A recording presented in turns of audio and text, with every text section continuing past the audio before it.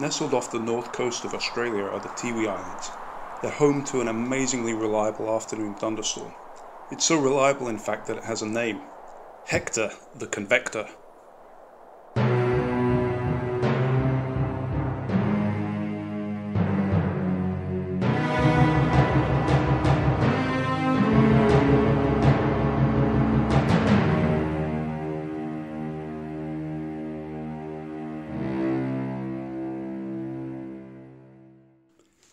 The Hector thunderstorms are going to be the subject of a number of videos on this channel.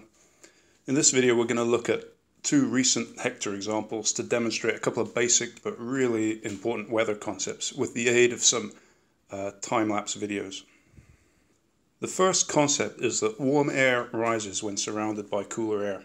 It sounds so simple, but understanding this allows us to develop our view of the thunderstorm. That is because a growing thunderstorm is exactly this. Simply put, a large amount of warmer air rising through surrounding cooler air. It's the same reason why hot air balloons rise up, simply because warm air is less dense and so weighs less than cooler air.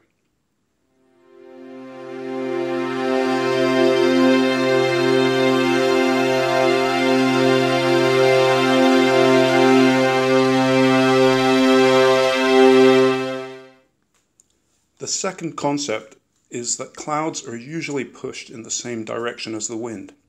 The difference in winds at different levels of the troposphere is known as wind shear, and knowing the wind shear can help predict when thunderstorms will die quickly or when they'll last for hours, produce tornadoes, massive hail, and other devastating weather. Strong wind shear can also cause the entire destruction of hurricanes by tearing them apart.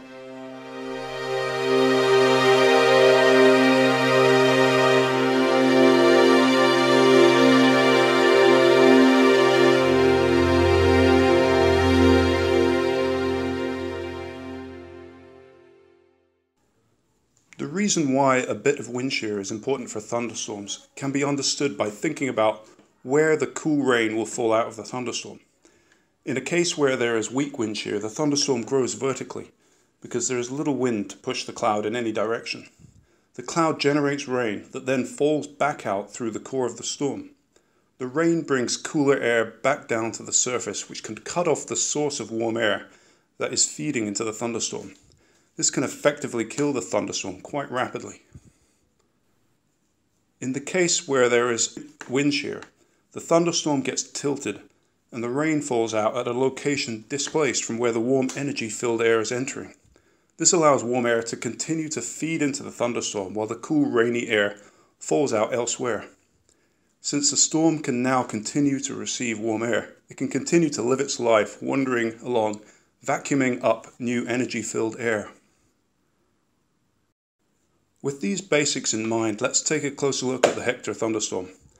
The Tiwi Islands comprise Melville Island, Bathurst Island, and some smaller uninhabited islands. Tucked against the giant landmass of Australia, they seem quite small, but they're actually quite substantial islands. The combined area of the Tiwi Islands is 8,320 square kilometers, making them 784 square kilometers smaller than Puerto Rico, and 2,100 square kilometers larger than the current area of Palestine as determined by the CIA. This animation shows a simulation of the lifetime of a Hector thunderstorm. The colors are the surface temperature, and we start in the early hours of the morning when the islands are cooler than the surrounding ocean. The grey volume areas are simulated clouds. The islands start cool, but as the sun rises in the sky during the day, it heats the land much faster than the ocean, which is why, when down to the beach, we sometimes have to run fast over the hot sand to reach the cooler water. The sun also heats the surface of the earth much faster than the air above it. For the Tiwi Islands, this means that the air near the surface over the islands warms much faster during the day than both the surrounding ocean and the atmosphere above. Sea breezes develop and converge, and the near-surface warm air eventually explodes upwards through the troposphere, forming a Hector thunderstorm. As the air rises, it cools, but it cools at a rate that we can predict. So we can work out what the temperature of the rising air will be at any particular level in the atmosphere. Now, if we knew what the actual temperature was through all these layers of the atmosphere, then we could find out whether that rising air will be warmer or cooler than the air around it, and therefore whether it will continue to rise or stop rising. The way we find out what the temperature is through all these layers is by using one of the most valuable weather observation methods, the weather balloon. A weather balloon rises up through the atmosphere, measuring the temperature, moisture content, and the wind as it goes. The results are plotted on these confusing diagrams known as skew T's. The diagram covers a slab of atmosphere over 16 kilometers thick.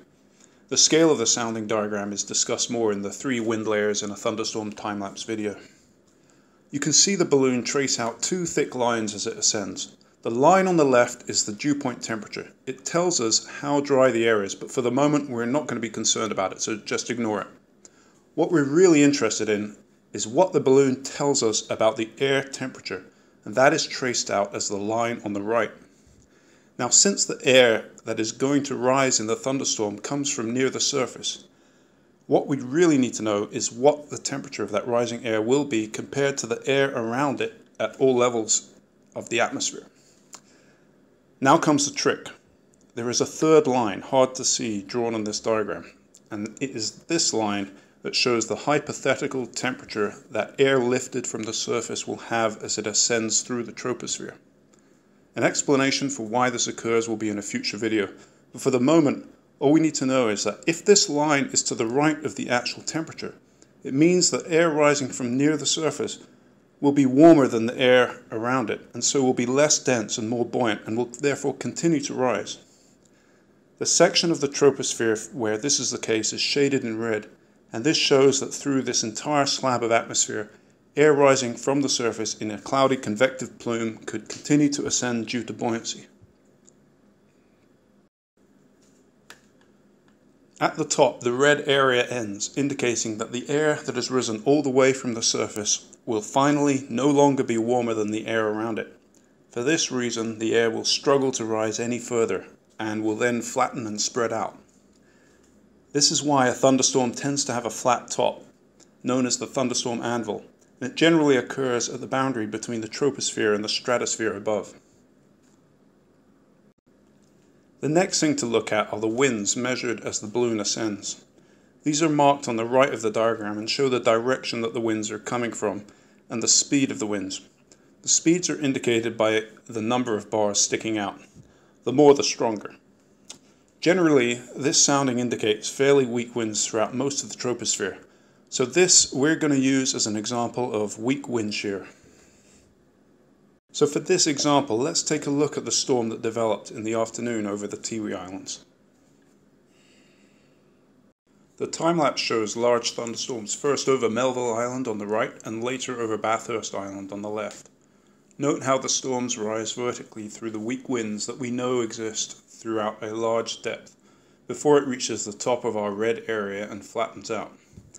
The layer where the storm flattens is in the vicinity of the boundary between the troposphere and the stratosphere, and it's nice to see the way the thunderstorm reveals this previously invisible but hugely significant lid in our atmosphere.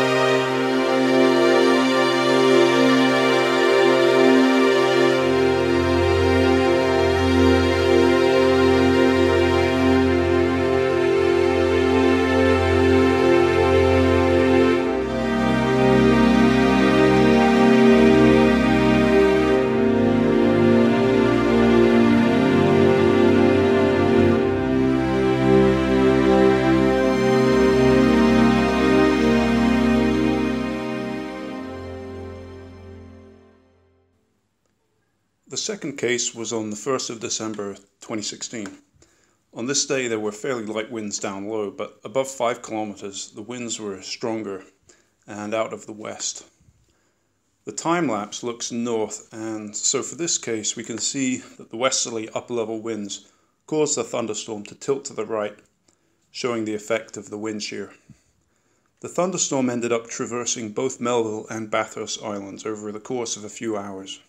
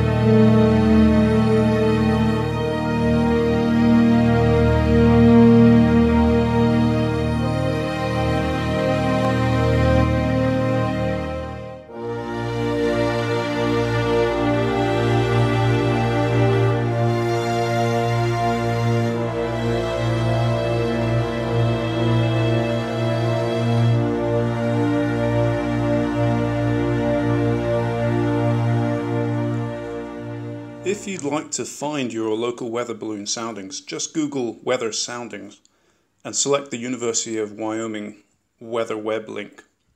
Here you'll find drop-down menus that allow you to select the area of the globe you're interested in. In the second drop-down menu, select the GIF option, and then you can select the time and date if you want an earlier sounding than the present one. If you see some interesting clouds one day and take a picture, why don't you send it to us with your local weather balloon sounding via Facebook or Twitter, and it might feature at the end of a future video with you credited. If you enjoyed this video and would like to see more, please subscribe, and thanks for watching.